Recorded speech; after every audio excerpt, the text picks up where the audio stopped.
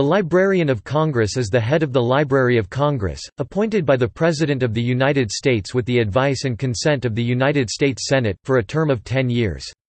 The Librarian of Congress appoints the U.S. Poet Laureate and awards the Gershwin Prize for Popular Song. The Librarian of Congress has broad responsibilities around copyright, extending to electronic resources and fair use provisions outlined in the Digital Millennium Copyright Act. The librarian determines whether particular works are subject to DMCA prohibitions regarding technological access protection. On July 13, 2016, the U.S. Senate confirmed Carla Hayden as the librarian by a vote of 74 to 18, and she was sworn in on September 14, 2016.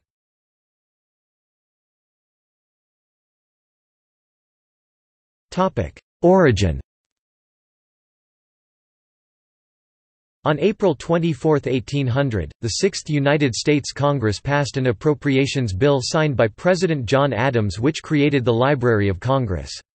This law was to serve a "further provision for the removal and accommodation of the government of the United States." The fifth section of the Act specifically created the Library of Congress and designated some of its early capabilities.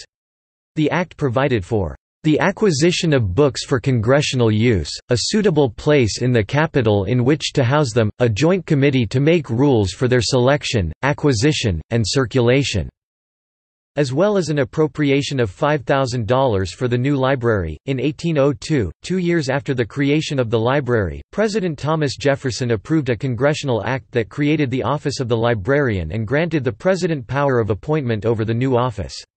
Shortly thereafter, Jefferson appointed his former campaign manager John J. Beckley to serve as the first Librarian of Congress. It was not until 1897 that Congress was given the power to confirm the president's nominee. This same law gave the librarian the sole power for making the institution's rules and appointing the library's staff.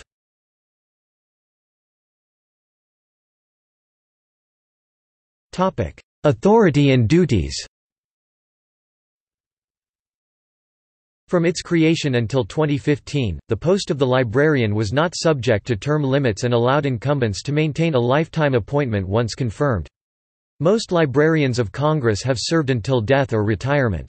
There were only 13 librarians of Congress in the more than 2 centuries from 1802 to 2015, and the library enjoyed a continuity of atmosphere and of policy that is rare in national institutions.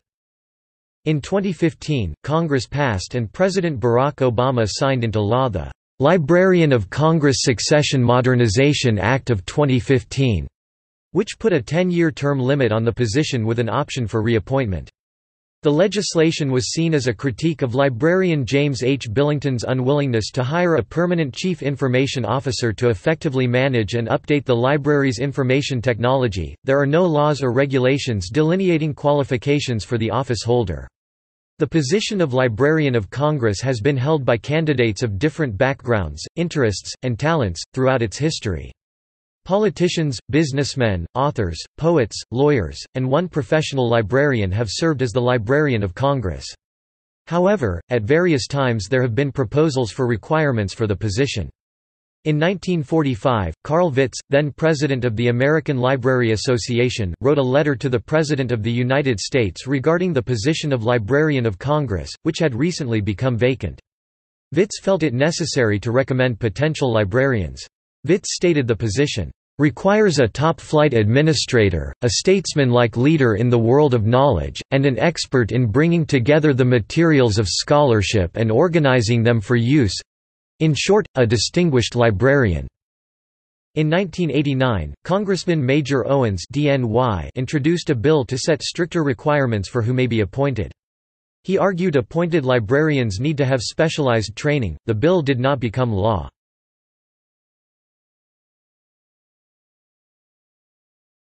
Topic: List of Librarians of Congress.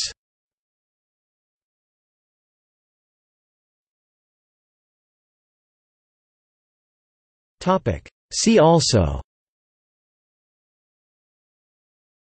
List of librarians, Parliamentary Librarian of Canada.